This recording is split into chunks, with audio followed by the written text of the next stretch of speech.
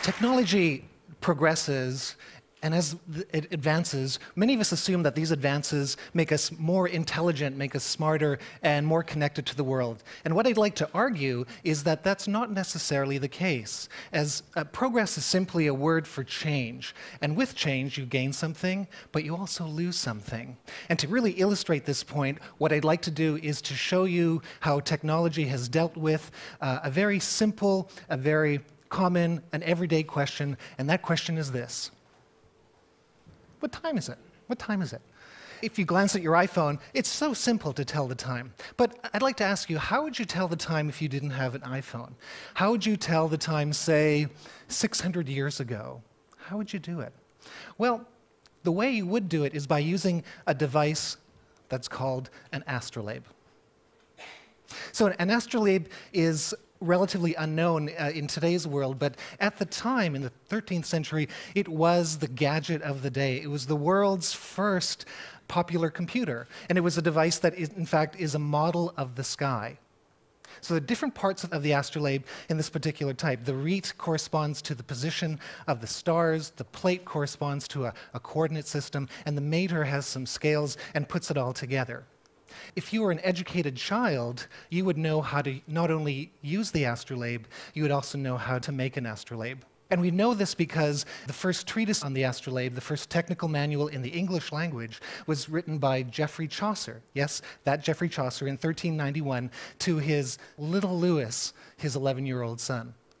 And in this book, little Lewis would know the big idea. And the central idea that makes this computer work is this thing called stereographic projection. And basically the concept is, how do you represent the three-dimensional image of the night sky that surrounds us onto a flat, portable, two-dimensional surface? The idea is actually relatively simple. Imagine that the Earth is at the center of the universe, and surrounding it is the sky projected onto a sphere. Each point on the surface of the sphere is mapped through the bottom pole onto a flat surface where it's then recorded. So the North Star corresponds to the center of the device. The ecliptic, which is the path of the sun, moon, and planets, correspond to an offset circle.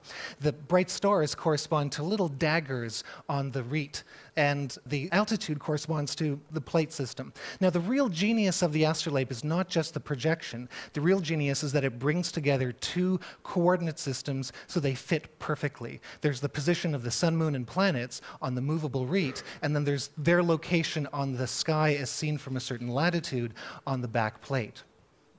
Okay? So how would you use this, this device? Well, let me first back up for a moment. This is an astrolabe. Pretty impressive, isn't it? And so this astrolabe is on loan from us from the Oxford School of Museum of History, and you can see the different components. This is the mater, the scales on the back. This is the rete, okay, do you see that? That's the movable part of the sky. And in the back you can see like a spiderweb pattern, and that spiderweb pattern corresponds to the local coordinates in the sky. This is a rule device, and on the back are some other devices, measuring tools, and scales to be able to make some calculations, okay? You know, I've always wanted one of these. For my thesis, I actually built one of these out of paper. This is a replica from a 15th century device, and it's worth probably about 3 MacBook Pros. But a real one would cost about as much as my house, and the house next to it, and actually every house on the block, on both sides of the street, maybe a school thrown in, and some, you know, a church. They're just incredibly expensive. But let me show you how to work this device. So let's go to step 1. First thing that you do is you select a star in the night sky if you're telling time at night. So tonight, if it's clear, you'll be able to see the summer triangle, and there's a bright star called Deneb. So let's select Deneb. Second is you measure the altitude of Deneb. So step 2, I hold the device up, and then I sight its altitude there, so I can see it clearly now. And then I measure its altitude. So it's about 26 degrees. You can't see it from over there. Step 3 is to identify the star on the front of the device. Deneb is there, I can tell. Step 4 is I then move the REIT, move the sky, so the altitude of the star corresponds to the scale on the back. Okay?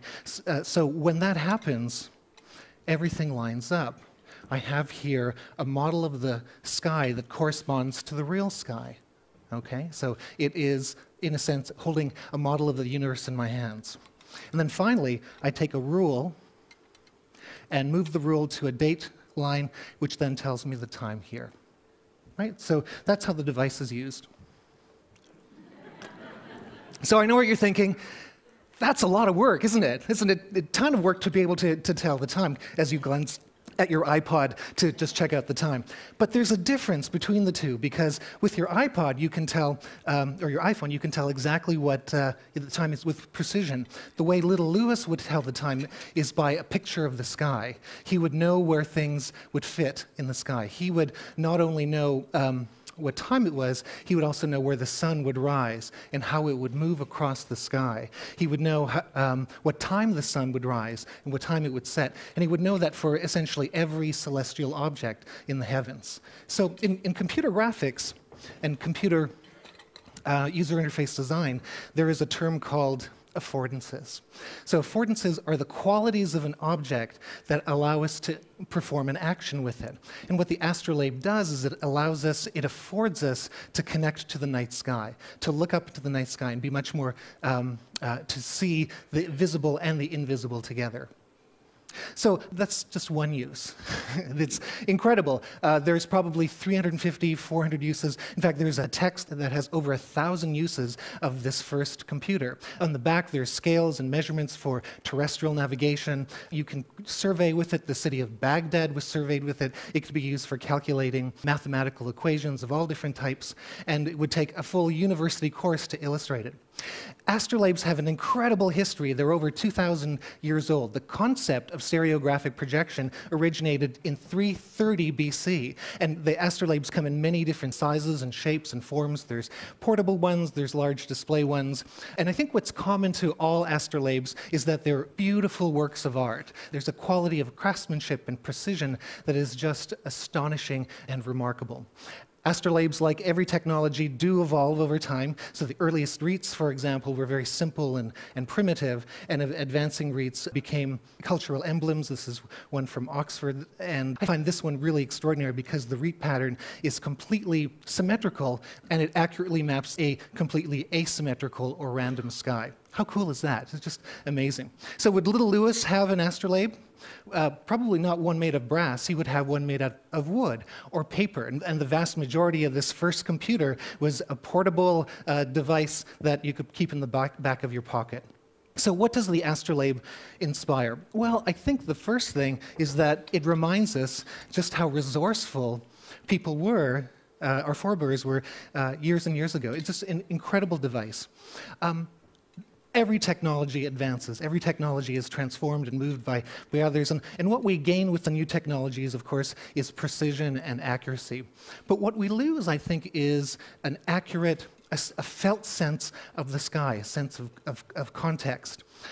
Knowing the sky, knowing your relationship with the sky, is the center of the real answer to knowing what time it is.